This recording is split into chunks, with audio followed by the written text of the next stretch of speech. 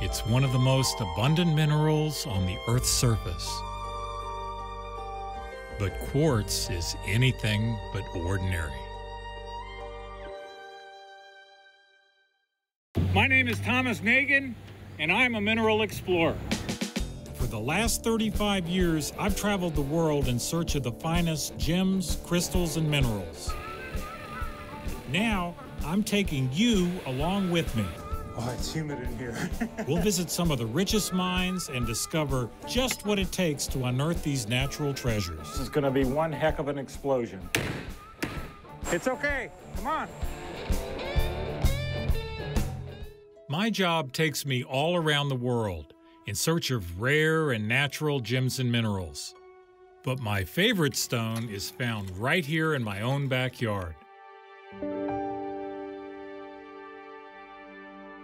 Hot Springs, Arkansas is best known for its healing waters, which have attracted Native American tribes, legendary baseball players, notorious gangsters, and even presidents. But in the mineral community, this area is famous for producing some of the world's finest quartz.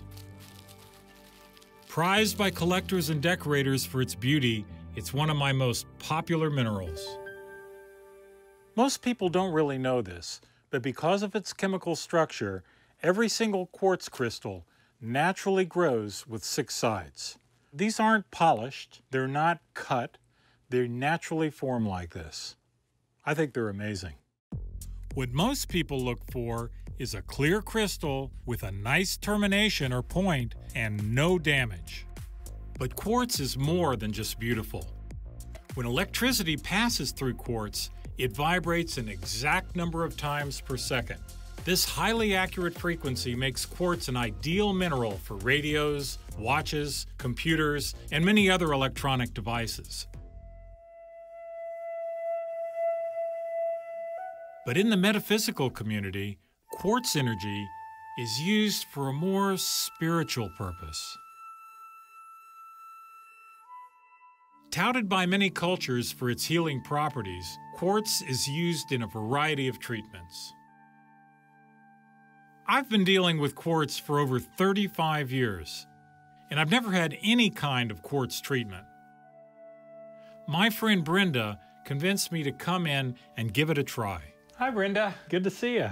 Good to see you too. Have a seat. Hop Okay. on the table. All right. I'm excited. I've never had a quartz treatment before.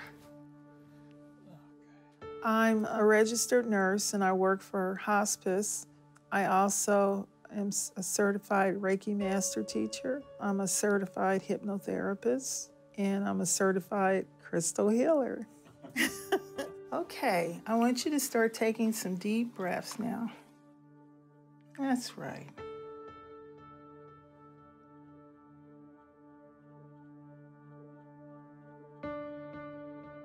I believe there is a healing vortex here. It's called the Valley of Healing because for thousands of years, the Native Americans came here. This was one of their sacred sites, and they came because of the quartz and the healing waters.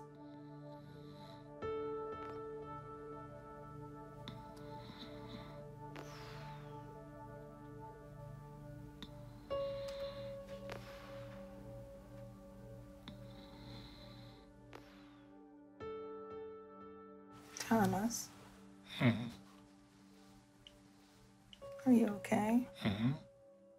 Yeah, real mellow. I could tell you went to sleep a little bit. Did I? What the quartz does is it amplifies your energy back to you. It helps you to feel whatever energy you're holding within you. So when you feel something from the quartz, you're really feeling your own energy, your own self.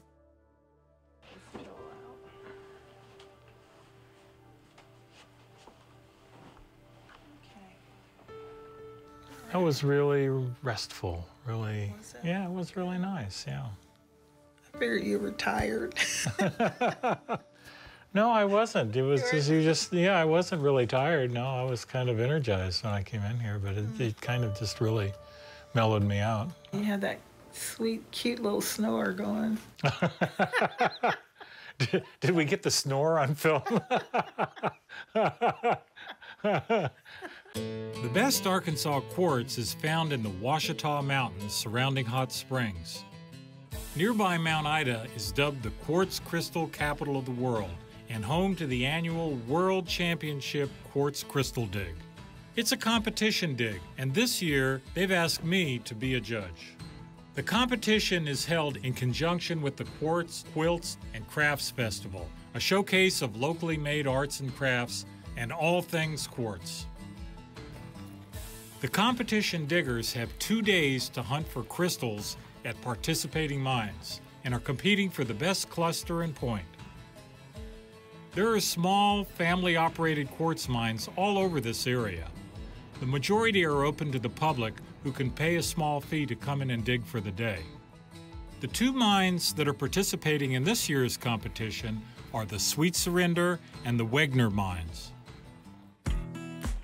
Good morning. Welcome everybody to Sweet Surrender. Thanks for choosing us. We're going to do our best to get you down in there, digging some good rocks. Have a good time. The mine is operated by Aaron Skates and his dad, Randy, who's owned Sweet Surrender for the last 14 years. Did anybody dig here before you guys were here? Yeah, Randy said that whenever he opened it up, he saw some hand digs, some older ones, and what looked like he said was ancient ones. Prospectors from, 100 years ago or so, and then even further back with the Indians. Just Really? potholing all over this ridge here. For the Native Americans, quartz was used to craft arrowheads and has even been found in burial sites. Thousands of years later, people are still captivated by Arkansas's favorite mineral. This is a point that has had 2 different kinds of water run over it, 2 different kinds of minerals, and there's a line right there that differentiates between the 2 colors. So it was formed at different times during the years, so there's different minerals in them. It just looks so cool. This year's competition has attracted mineral enthusiasts from all across the country, including seasoned rockhounds and first-timers. You've never dug for any kind of crystals No, it's the first before? time. I always wanted to do it. I just collect rocks. Oh, okay. So have you found anything here so far? Not much. I'm kind of digging here, just trying to find. So Aaron, Something. is he digging in a good place? Yeah, he's digging in a good place. Yeah. All that he's digging. Oh, look at that. This is my, That'll work. Well, that's a what good I found. one. It's got a little rainbow on it. Oh, Maybe that's gonna take its place, huh? oh yeah. I'm That's a waiting to nice see. one. That's a really good crystal. Yeah, right on, man. Hold on to that one. In fact, let me hold on to it. Oh, hold on. No, I got it. I got it. Found some good glass points out of here, and they'll clean Yeah. up nicely. These some different shaped tabbies. They're the flat crystals, and then the normal crystals, and some doubles. Well, this is I like this guy this right is here. a double term one. Yeah, right. It's a nice big double term. Yeah, on nice both big points. DT. Yeah. That's a good DT there. Yeah. So this one is terminated on both ends. That's why they call it a doubly terminated Yes. one. Did you find a pocket of them, or are you just finding them here and there? We're in a seam. It's a seam, and It's it a just kind of seam. opens up a little bit into some minor flat pockets. We're hoping for a wider pocket, but it beats the office, that's for sure. Beats the office. And finding that in the dirt is like, wow, that's pretty cool. There's a thrill to that. It's like digging for treasure. I think so. I think so. Yes.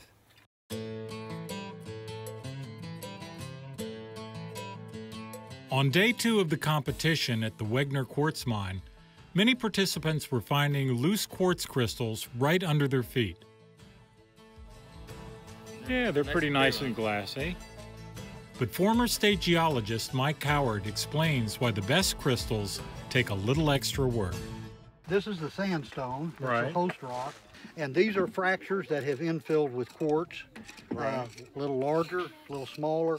These filled in rapidly, and didn't have any pockets, but this is the kind of thing you're looking to find where the junction or the intersection of two or more of those veins or open spaces came together, because then you often have crystals that are formed in those larger open spaces. So when you get two or more veins together, it's more likely you're going to get a bigger space. Right, and therefore nice crystal. So what the people here that mine do is they follow these veins, right? Right. If they hit one of these veins, they'll follow it till hopefully it hits another vein.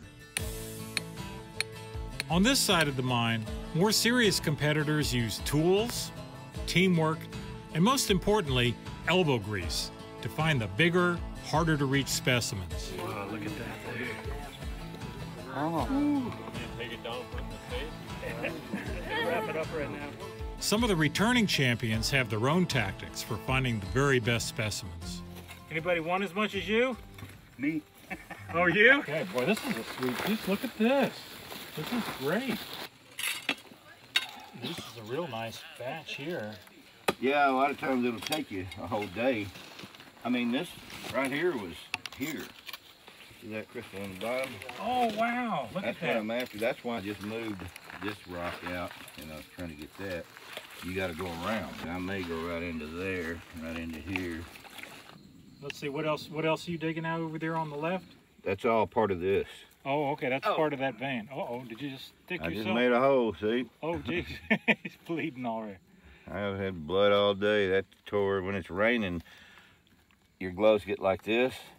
It's like wearing glass sandpaper when you're grabbing these bars. So. But those quartz wounds heal up pretty quick, don't they? Oh, if you use the clay. Yeah, I'm fixing to take this one out right here. It's deeper than I thought, which is good. There, it's moving. There, it's coming right now. Look at that.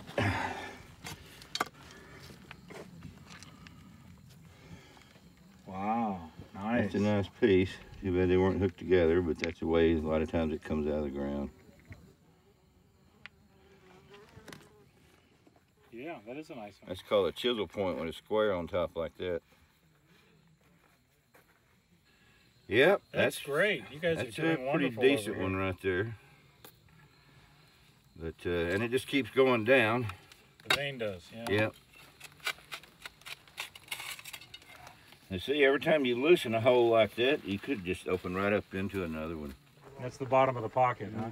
Yep, when it comes out white quartz like that. With time winding down, we checked in with a few of the other competitors. You dug this? I just dug that, yeah. You can Look see at that, another that's a cluster sweet right one. there. Yeah, that is. You know, the points are coming that's out a that nice, size. That's a a nice good clean one. point.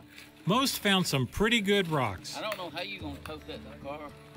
Others not so good. It's a big yard rock. Digging for crystals can be really tiring, but with a little bit of patience and a lot of hard work, there's often a big reward.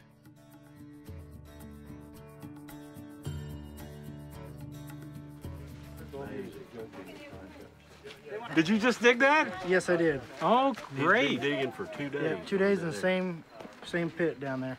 I don't know, I've been seeing this part the whole time for the last 2 hours, so I had to pry. That's why it's cracked a little bit right here. So have you ever won a prize at a dig before? No, everybody I bring here wins, so this time Well, your luck might have changed, believe me. So. Yeah. I believe that's the #1 point. That's a great piece. Congratulations.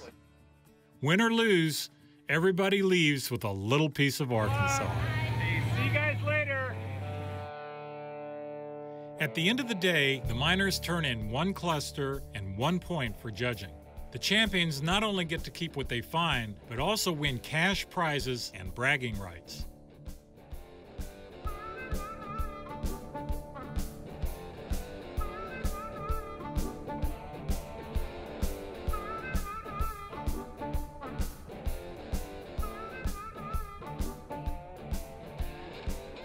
Besides myself, this year's judges include local mine owners Judy Morton, who's judged this event for over 20 years, and Jeff Burrow of Collier Creek.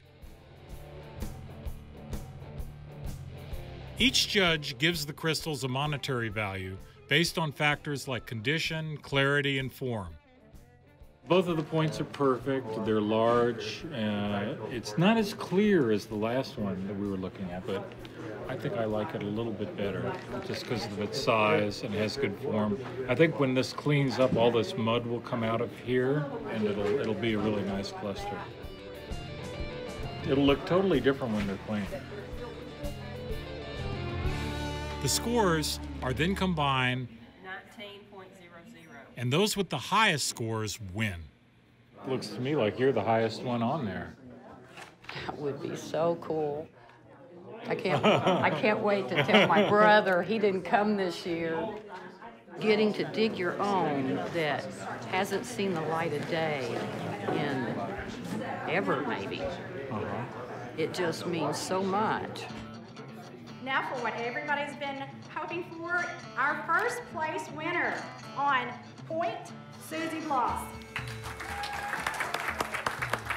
Congratulations. I dug at the Sweet Surrender mine both days. It rained very, very hard. And as I was walking back down from my car, when it quit raining, just a little tiny corner was sparkling in the sun, and I got so excited because this was just beautiful. In the cluster field, our first place cluster from Nelson, Missouri is Nathan Lugin.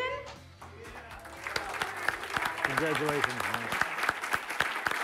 Yeah, I was digging in at the Wagner mine, and I found the tip of this one. And then I took another 2 hours to dig this out without damaging it at all. I won first place, plaque, and then $250 check.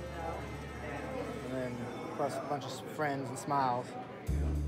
It's against the rules for the competitors to clean the quartz before they're judged, but once they take their treasures home, they can really make them shine. Tim Godwin has been working with me for over 20 years, and he's a master at making quartz look its best. These are quartzes that just came out of the mine and still have the mud in them. This piece here, for example, is full of clay. This is how it looks after it comes out of the mine and it's been rinsed once or twice. But as you can see, there's clay down in between the crystals. Now, Tim, could you rinse this sucker off for us here?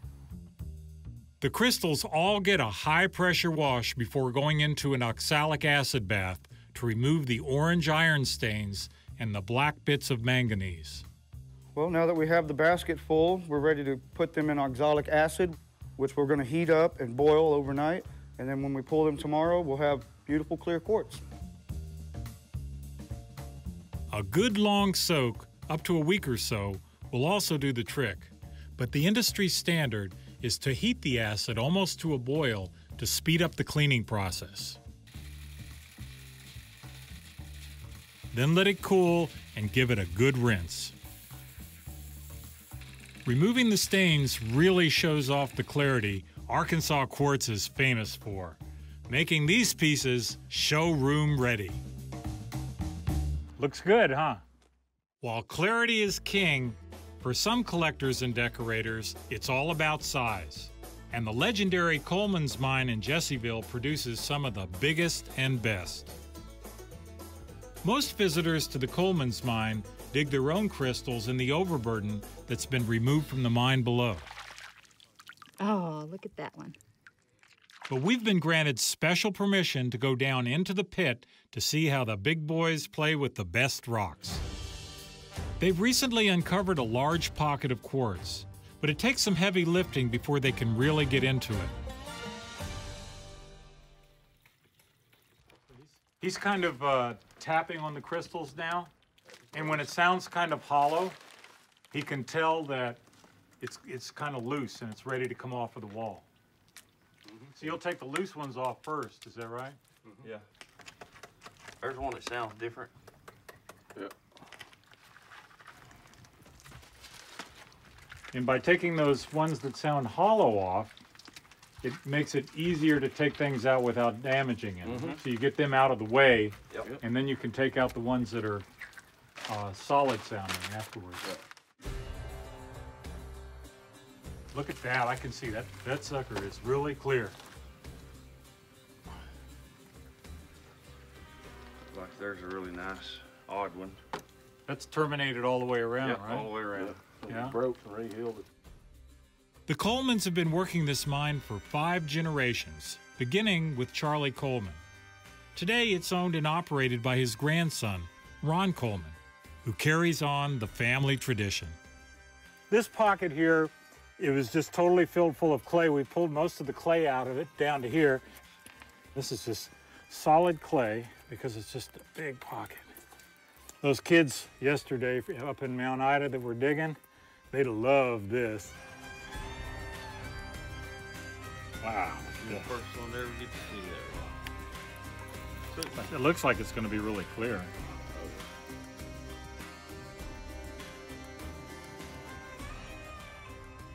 All right, this is a good sized crystal, and it would probably win a prize in Mount Ida. But here, it's just really a mediocre one. It's still pretty nice.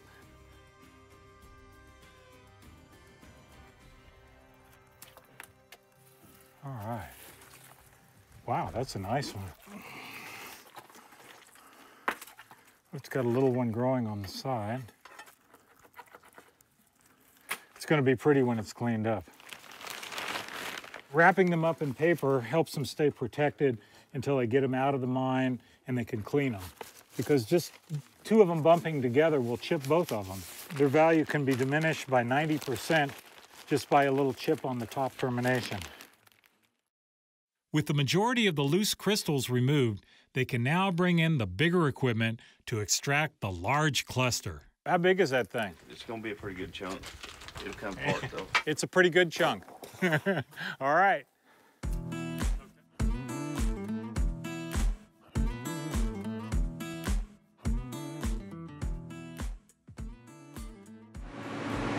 They're getting ready to lift this baby out of there. I can't wait to see what it looks like.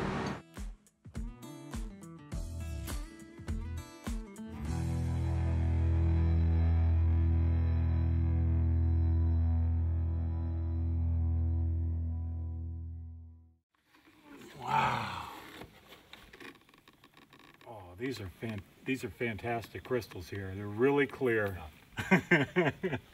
Oh yeah. This is going to be a fantastic cluster. I can't wait to see what this looks like when it's all cleaned off. You can see the points sticking out here. All this mud will come out. See, there's some loose crystals in here, like this. When all of these come out and all the clay comes out, they're going to be really beautiful. To get an idea of what these large clusters look like once they've been cleaned, we met up with Ron.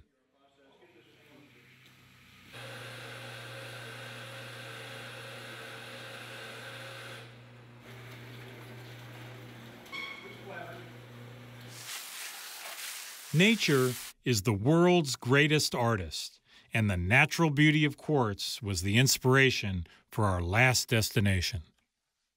A once popular tourist attraction, the Crystal Cave has been closed to the public for decades.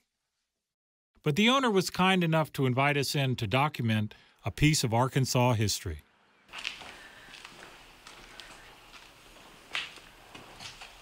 Wow. Wow, this is awesome, man. I bought the cave because it was an opportunity to protect it and to preserve it. It's part of Hot Springs that I could not see destroyed. This is a fireplace. They actually had gas here. Looks like an altar there, doesn't it? Yeah, that's Kuan Yin. She is the goddess of healing and compassion. She's like the Dalai Lama. She went to the gates of nirvana and turned back so she could help mankind. And I find it fascinating that she's here. So Kuan Yin is the goddess of healing. How appropriate that they should use Kuan Yin in a cave that's filled full of crystals, because crystals are also known as being a healing stone. Look at these crystals here. These crystals are incredibly clear. Some of them especially, you can see them all the way through them, and you can see the striations on the back side of them. And some of them are long, and some of them are thin, and some of them are big and stocky. And they've put them together in a magnificent way that's really artistic. They've mixed the clusters and the individual crystals together to make a room that's really a piece of art. Can you see through there? Wow, neat. Cool. It's amazing the number of really nice clusters and really nice points that are set in the walls here. Wow.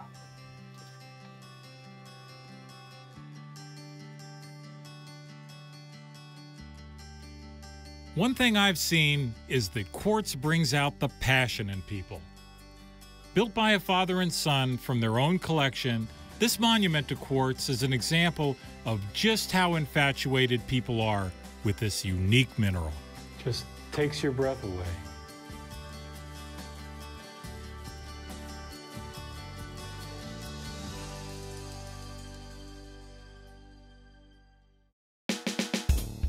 If you want to see more episodes or check out our mineral collection, click the link in the description.